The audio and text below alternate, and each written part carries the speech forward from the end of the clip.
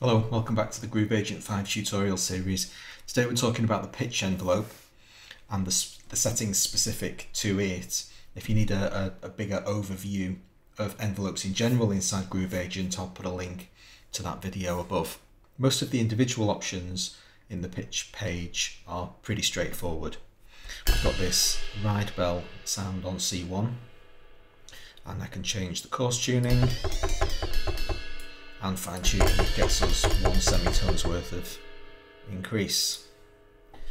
Random literally does that. If I set it to 100% and start playing C1s,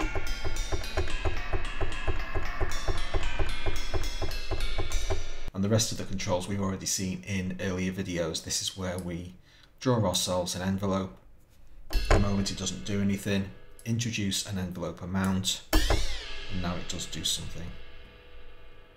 We have independent controls for pitch bend up and down. So if I set down to -1 but up to like +12, and now turn the pitch bend wheel all the way down, that's 1 semitone, and all the way up, that's 1 octave. Just reset them. Midi controllers should be straightforward, but I think there's a bug in it.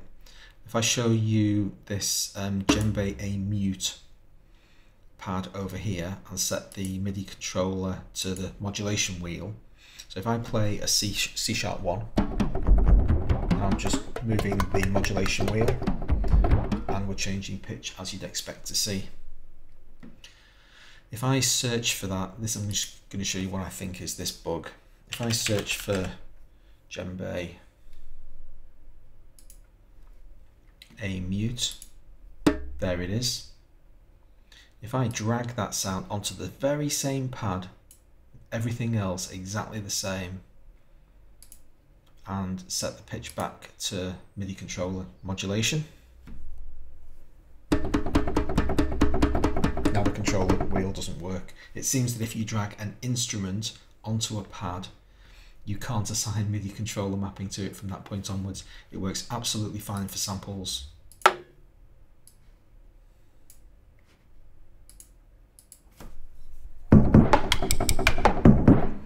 it doesn't work for any instruments that I've got on my system. So I don't know what that's all about.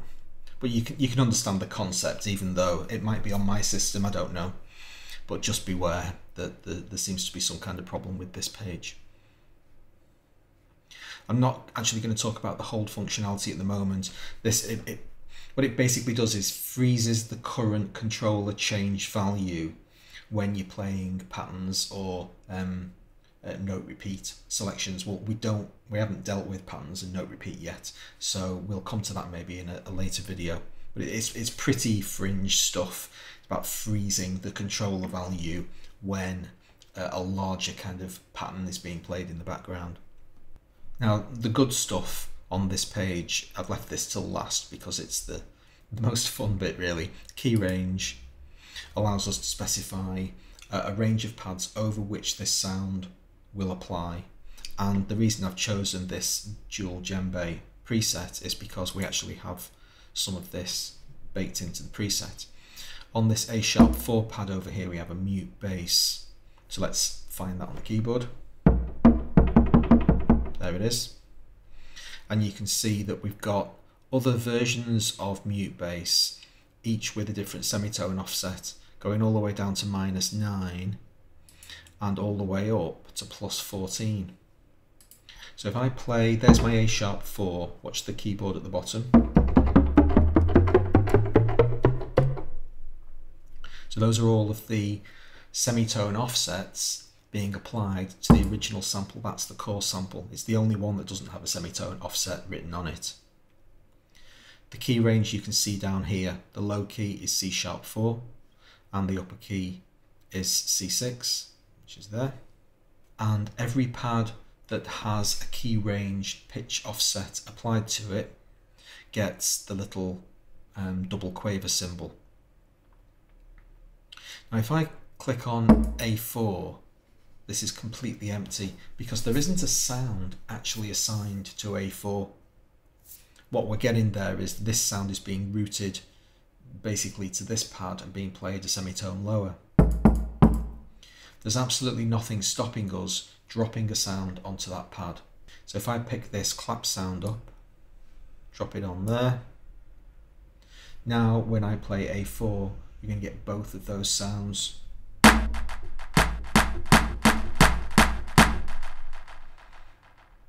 There's also a very heavy delay being applied to the sound, possibly confusing stuff a little bit, so I'll take all of the auxiliary sends away. So we're hearing the clap and the original mute bass sound. If I mute the mute bass pad, we just hear the clap, and even though the pitch range is still assigned to A4, when that data is being routed to A#4 where the core sound is stored, that pad's muted so you don't hear it. Now there's another feature to do with key ranges, which is fixed pitch. In order to demonstrate this, I'm going to drag another copy of this clap onto G#4. So these two pads both have the clap sound, and if I bring the mute bass back in, you'll hear the semitone difference between the two mute bass sounds that's underneath the clap. Just as a matter of interest, you can toggle the mutes the other way around as well. If I mute the pads, the mute bass sound is still getting through underneath because that sound is actually living on A#4. So muting A4 doesn't prevent the sound being routed back to it. Now if I go back over to the bass sound and select fixed pitch, now both of these pads, in fact all of these tonal pads, are going to sound exactly the same. You can layer any number of these key range pads on top of each other. I would advise caution. It's going to get so confusing eventually. You've got so many different pads crossing over each other. There's no way that Groove Agent can make very much sense of it. If I select this C#4 for instance and send that key range up an octave, this sound is now picking up this loop as well. So if I play this pad, we've currently got the clap still muted, but you're going to get the mute bass from A#4 and the djembe from C4. But you can't tell that it's got two sounds routed to it because you just get the same symbol. The only way you can actually identify how many sounds are routed to this pad is to actively look for it. If you right click on the pad, then you can look at chromatically mapped from, and that will tell you all of the other pads that are being activated when you click this one.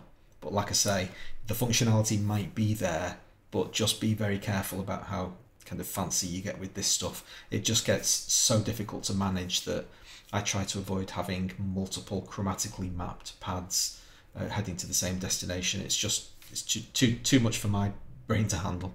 So that's the pitch envelope page dealt with. Hope you enjoyed the video, found it useful. If you did, please subscribe, hit notifications. You'll find out when the next episode in this series comes along. Hope to see you then. Thanks a lot.